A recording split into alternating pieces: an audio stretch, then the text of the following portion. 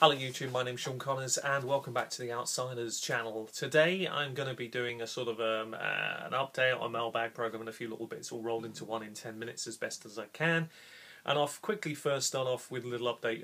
Set a video up 2 days ago regarding getting together people for May the 4th next year in 2013 here near where I live in Northamptonshire. That is looking like it's going to be a success already. We've already got 6 confirmed. As many as 10 that total might make it, and that's only early days. So I think if we keep updating it, keep spreading the word, I do believe we'll end up with a full venue of at least 30 people. That's going to be very exciting for a full day event. I'm really looking forward to that. So thank you, keep spreading the word. There will be more updates on this. So looking good. And from far away as well, we got some coming from Europe. If we could get one from America, wow, that would be something. It could be the VIP for the day, who knows. Anyway, so on to the main part of the focus of what I want to talk about here. I received through a fantastic letter here from a lady who just identifies herself as Amanda. Apparently she's a long time reviewer of my stuff on the YouTube channel and various other things. What I know for a fact is that she's also put quite a lot of my stuff on her blog and things, and I think it's great that you get this type of support and this type of buying from outside sources. It just sort of says, well done, you know, you're doing something right, which is, and a number of you guys out there on the YouTube world have certainly had this, and I think it's fantastic, and it does show that we are making a difference in the wider community, and it's sometimes it's easy to forget that.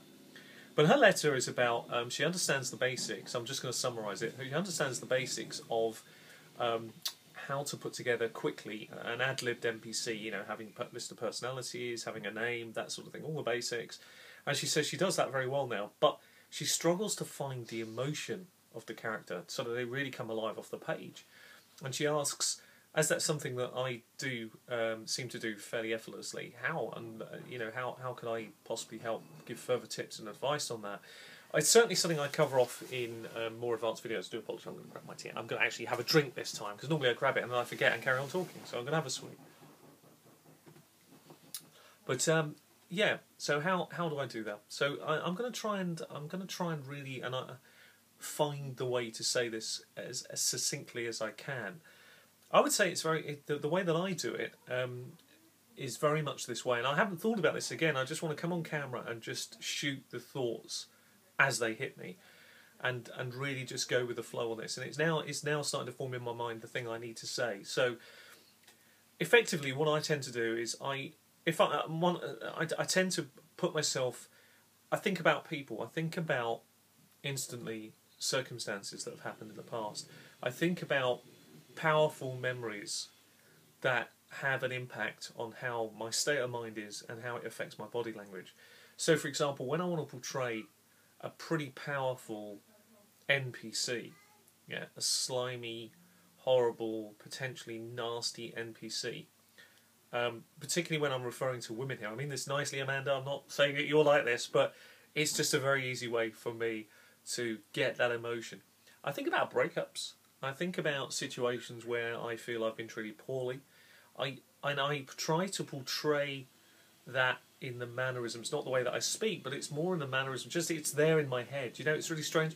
If you've got those thoughts about, yeah, no, I don't like you, I've never liked you, I've never loved you, and you've got those thoughts in the back of your head, I tell you what, it really brings it alive when you're trying to pull out the emotion. Now, obviously, if you scale that down, you know, you're talking about shopkeep, you know, it's very simple. You just take some emotion that you've had that day, or that are really vivid, but good, you know, something a bit more positive maybe.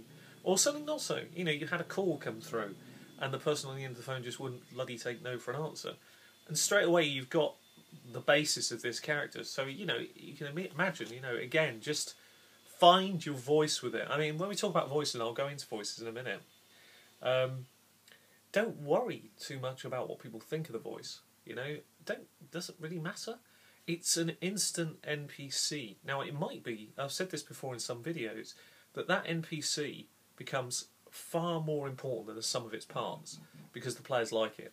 They just fall in love with that NPC for some reason. And then, you know, that's a great way that you want to, you know, particularly if it's a home base, they come back and see them a lot. It's great. It can build on something much more grand and much more important. But in the early stages, and that's just the first contact, The most important thing is it's just a memorable first contact, because that brings all the game alive. I think actually sometimes, personally, I think that, you know, where I have my most fun sometimes as a GM is never in the things I've thought the greatest amount about, but always about the things that I haven't thought about that I've had to bring alive there and then, because they excite me, because that's the creativity that of our hobby. That's the thing that really makes us and inspires us. So we take this innkeep for a moment, and we've got this thing about not taking no for an answer.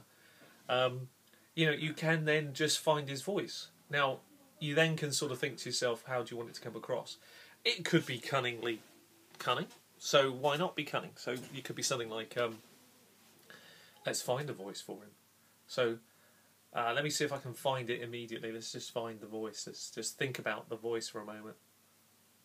Yes, my friends, come, stand by the fire. That's right, warm yourselves. That's it. Are you okay? Would you like me to take your coat? Are you sure you wouldn't like me to take your coat? Honestly, it's no trouble at all. Listen, that's a more comfy seat than this one here. You only want the house ale. Gentlemen, and ladies, of course. The house ale? Surely. People such as yourself, refined sorts, you need more. Maybe the Bretonian brandy would be more to your suiting. Come now. Surely. The Bretonian brandy. Are you sure you don't want the Bretonian brandy? Please. On this occasion. It is my birthday, after all. I mean, I can see you're upset. Listen, okay. What about the stew? Would you like some stew? Well, perhaps a sandwich. Perhaps some fruit. Perhaps a mint. Come now. There must be something I can offer you. And you can just go with that and make him as irritable and annoying and as frustrating as possible. And maybe the players just leave the bloody place.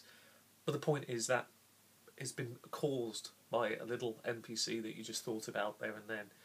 So it's about planting thoughts in your head. Now, there was no real exciting, you know, I couldn't completely find instantly the voice I want, but it did. It was fine, and I think it works quite nicely. And then later on I'd probably refine it. And I often find that with emotion, it takes one, maybe 2 or 3 stabs at it before you would settle on the norm for this. So you've already now got built in your mind as a GM, you've got built in about this barkeep as an example to your question. You've already got built in at this point is a little bit about his personality, the fact that he's not going to take no for an answer, and just no does not exist in his vocabulary. And then you need to build some layers onto him, and those can come later. And you might find that the next time the players run into him, at least you've got the basics, but you come out with a slightly different version of the voice. I don't think that really matters, as long as eventually you settle on what is more comfortable. As long as his personality stays true, the rest will find its way. You know, so I wouldn't really worry too much about it. And emotion, the most powerful NPCs I've ever created come through the fact that I draw on incredibly powerful emotions to put them across. And I don't really think about it. I just get into them. For some reason, I really enjoy playing horrible, devious women. I don't know what it is. I just thoroughly enjoy creating these very clever, very, very powerful, immensely devious women. I think it says something a lot about my personality, probably. He likes to be dominated. No, I don't think so. I think it's more a question that I just find that they have a gift for doing it. Men tend to be more obvious. Women tend to be more devious. And I love that. Doesn't always apply, but it's just something that I think is a great motivator. So we will all find our strengths and weaknesses. So your question on motivation is very, very powerful. And for that, Amanda, I thank you. I have a minute left on the video, so I'm just going to now quickly just go off on a completely random subject matter here, and this will be for those people who've seen the video all the way through to the end, which is quite deliberate on my part, so I'm just going to save that for this. I'm planning on actually doing some secret videos. Now that sounds a bit devious, but the point is, the content is highly controversial. And I mean really controversial. If I put the videos out there, I've got a few videos that I would like to put out to the community at large, and I just think that some of them would not be received the way that they need to be received, if that makes sense. I'm not putting them across because I want to be awkward about this or a bit of a twat. I'm putting them across because I really believe there's some merit in those videos and that they've got something powerful to say.